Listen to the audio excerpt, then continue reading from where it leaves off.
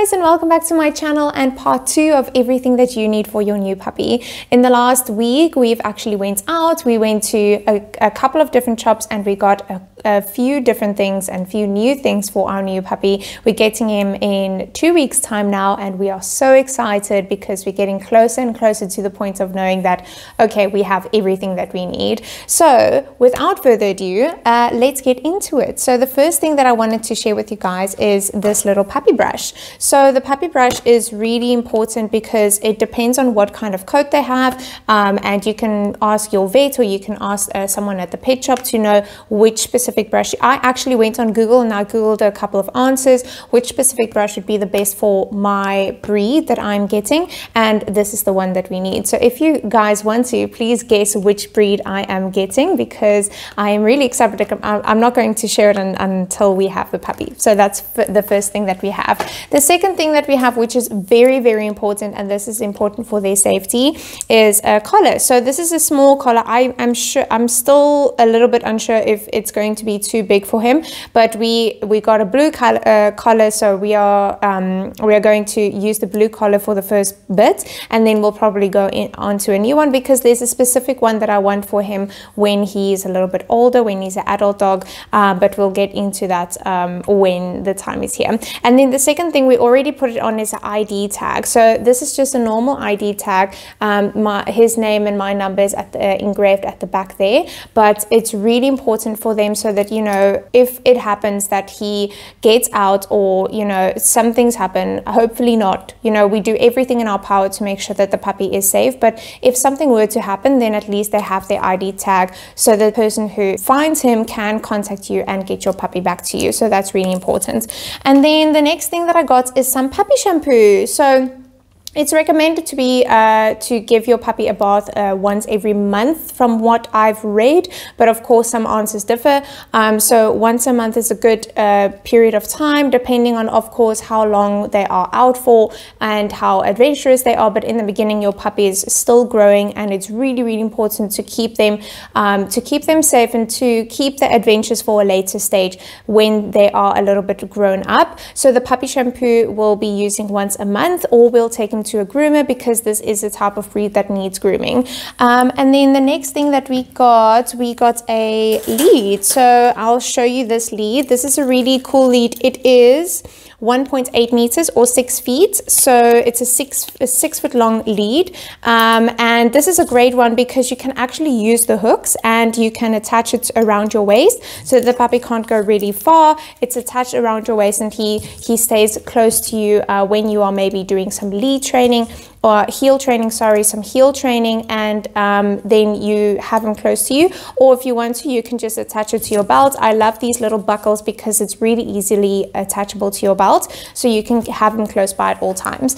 Then the next thing that we got this little treat bag. So we went to a place called Absolute Pets. This is one of our favorite shops because they are all around Cape Town, and they had a really good special on for if you buy something over, I think, 300 Rand or 250, then you get something for free a couple of weeks ago. And then we went there, and then at the time they said, okay, this is the free, because we asked, of course, that was a couple of months before getting the puppy, so we needed to find out what this free thing is. So we asked them, and they said, no, it's a treat. And then we said, okay, well, that treat is probably going to expire by the time that we get the puppy. So is there anything else that you can give us for our little free thing? And they gave us this treat bag. So this treat bag is really cool because it's collapsible, and you can take it out. You can keep some food in there. You can basically keep anything in here, but it's really cool because it zips up, so it's really easy and convenient to use. So that's the next thing that we got.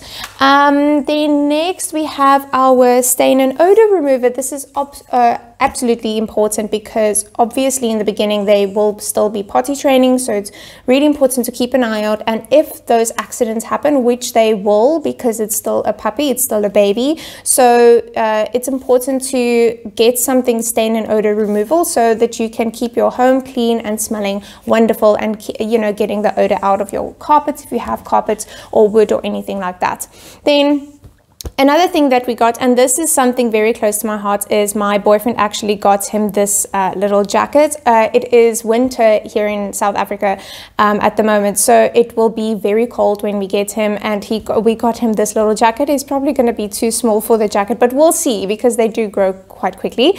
This is part of a Mother's Day gift that my boyfriend got for me, for him, as part of Mother's Day, because obviously I don't have any children, so this will technically be like my kid, and he got us this cute jacket. So it's a really cute jacket that he got us, and he also wrapped it in a cute little box. I'll attach the video, and you can see like the box is so cute, and then there was a little letter that the dog actually typed out for me.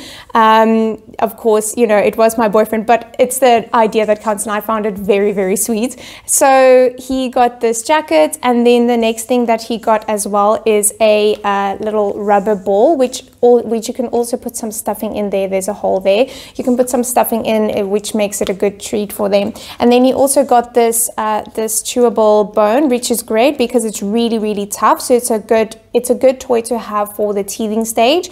And this is part of a brand called Dog's Life, which is a brand that I've been seeing more and more in the shops. So this is definitely something to keep an eye out, because they look very environmentally friendly.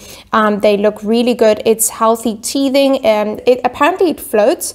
It's non-toxic. It's 100% recyclable. It can bounce, so it's bouncy as well. And then it's natural rubber as well. So there's a couple of fun facts about this brand, which you can find in your local pet shops. And then next thing that we got is we got a 18 poop rolls, poop bags. We got 18 rolls of poop bags. So this is something that is really important, because we want to get to a point where the puppy will be trained and we can take him out a lot and we can go on adventures with him. But of course, it's really important to still keep the environment clean. So to clean up after your dog is really important. And we got these biodegradable poop bags. And we also got a poop scooper. I'll also attach a video of what the poop scooper looks like, because I am not someone who can just, you know, pick it up with a bag around my, I just can't. Anyway, that's the next thing that we got. And then we also got, this is something that I bought online, and it's a slow feeder. So this is quite a big bowl, but I still think that it's a good investment long term, because a slow feeder is really good for developing the mind of the puppy and to get them thinking and to get them, you know, actively playing with their food and making it a mind game instead of just having a normal meal. And then another thing that I wanted to talk about is pet insurance. So pet insurance is really, really important, guys. Make sure that if you are thinking of getting a puppy, that you are taking into consideration that monthly fees will also be a thing with regards to food, and not just food, but also taking care of your pet on a medical basis. So you want to get a good pet insurance. We're still looking around to different kind of budgets. So if you have any recommendations for good pet insurance brands, definitely drop a comment. I would love to know.